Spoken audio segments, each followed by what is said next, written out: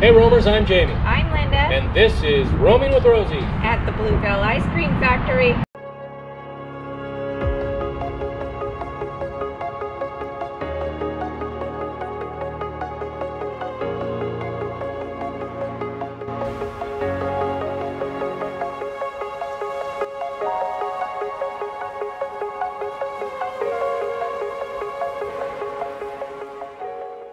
Hey Roamers, we're in Brenham, Texas, halfway between Houston and Austin.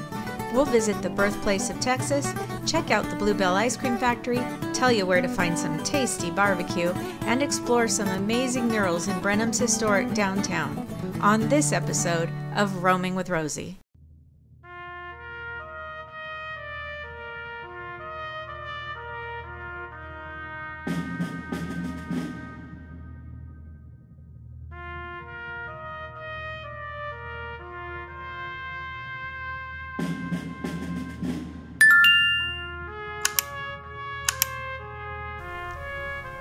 In 1836, the forces of Mexico's General Santa Anna were raging at the Alamo, and at the same time, the Texas Declaration of Independence from Mexico was signed here, marking the birthplace of the Republic of Texas.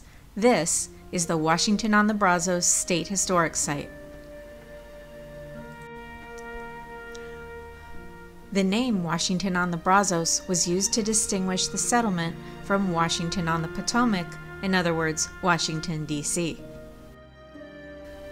Located on 293 acres of lush parkland, Washington on the Brazos State Historic Site gives visitors a unique insight into the lives and times of the 59 delegates who met here.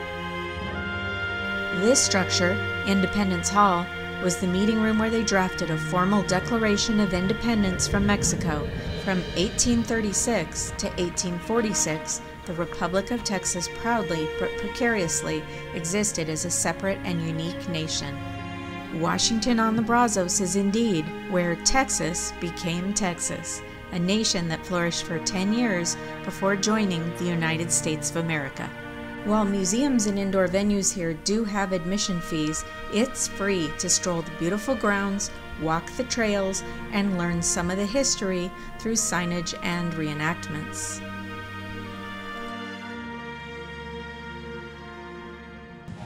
This is the type of weapon that was used in the War of 1812, Texas Revolution. This is more typically a military weapon. Not the greatest accuracy because it's a smooth bore. We arrived on a beautiful early spring day to enjoy this fairly easy 2.7-mile loop trail. It's great for birding, hiking, or just strolling. Dogs are welcome, but they must be on a leash. Overlooking the historic ferry crossing along the Brazos River, the La Bahia pecan likely was germinated when a nut dropped from a trader's saddlebags in the early 1800s. DNA testing shows this pecan tree is different from neighboring populations and is related to pecans from Mexico. Just a young tree in 1836, when those Texans formally declared independence from Mexico and established the Republic of Texas. The town population soon grew to over 1,000. In 1858, the growing railroad wanted to include Washington on their route, but town leaders and businessmen declined. They thought it would compete with the river transport that stocked their shops with the finest goods from Paris and supplies from all over. So the railroad bypassed them, and by 1900, Washington on the Brazos was no longer.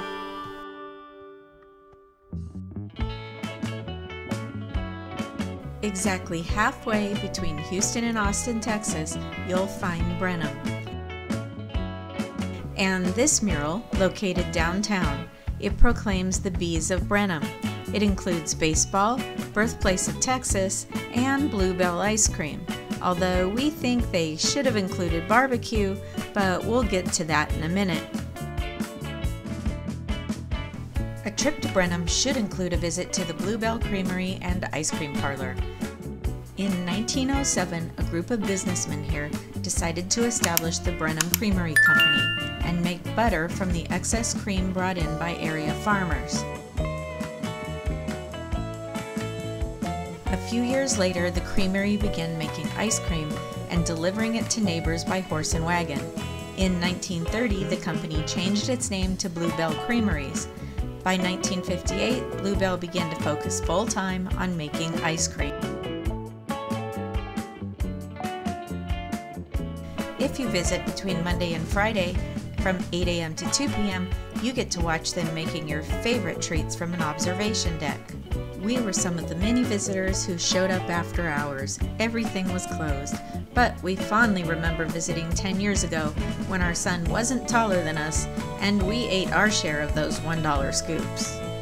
Be sure to grab a free paper Bluebell hat to complete the experience.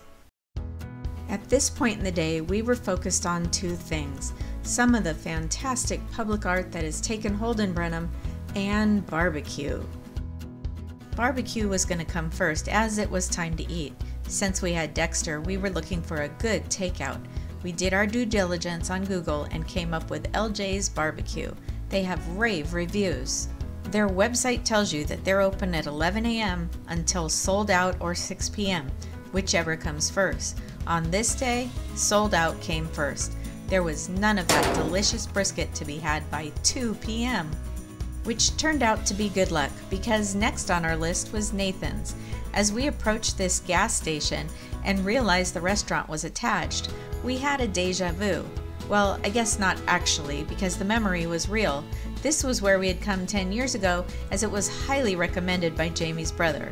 Nathan's, as in Nathan Winkleman, the big daddy of Texas barbecue, he claims he's been cooking up some of the best true pit barbecue in the state since he was knee-high in his grandma's kitchen. You can order your queue through the convenience store attached to the gas station, or you can park in the back, and that's where you'll actually find Nathan's main entrance.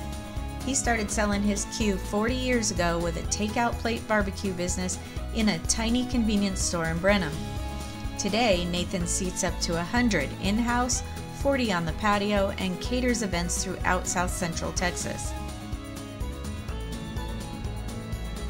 It did not disappoint again, and it was perfect for dining on the patio with Dexter. Good?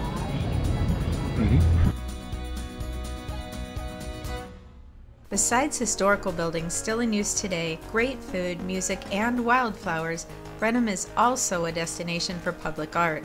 This area is becoming known for having beautiful and thought-provoking works of art in the form of murals.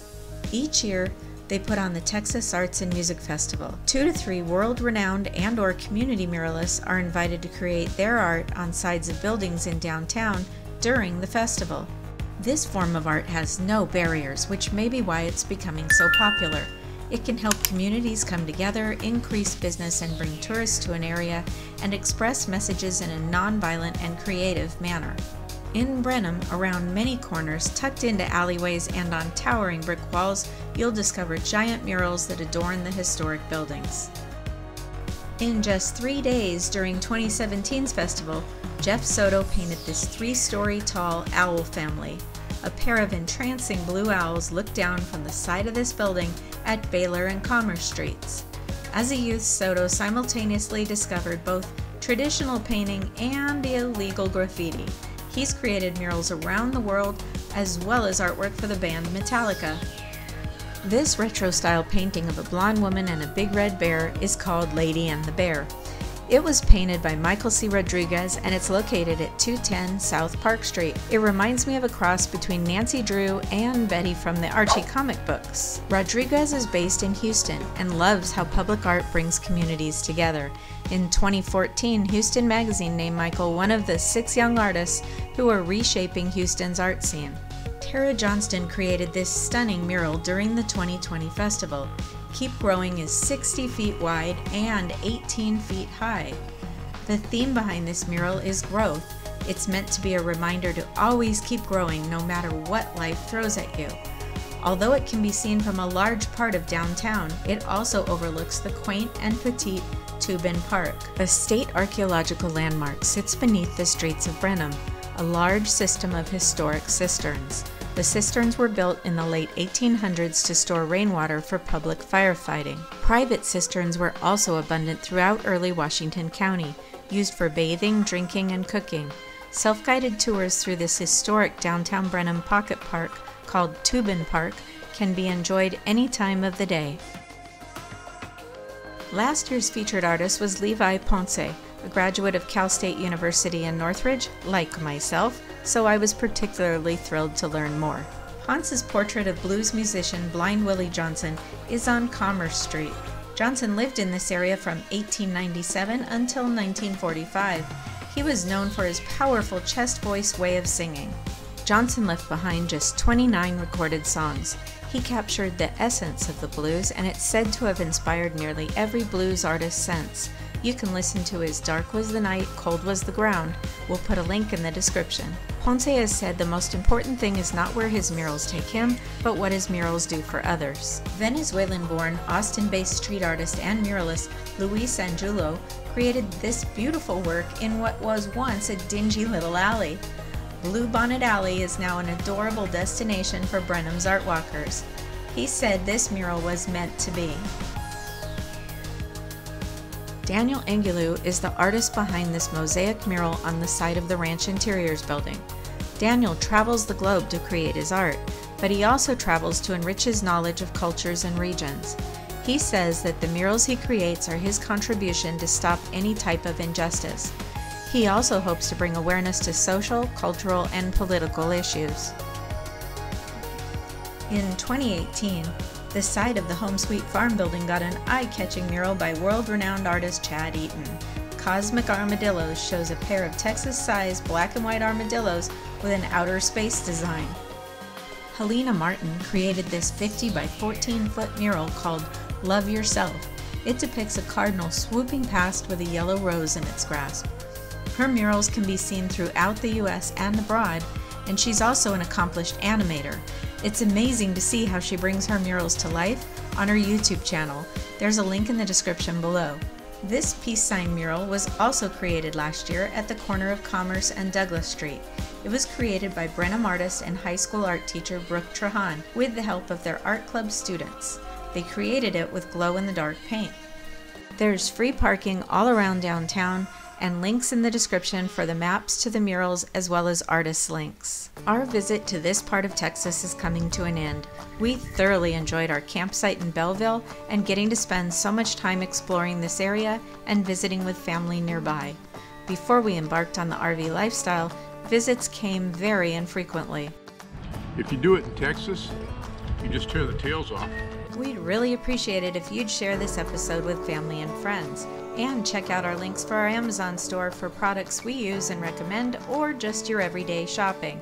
We do get a small commission, and it does help to offset the cost of producing these videos. Our next stop is the Texas Riviera. Until next time, see ya!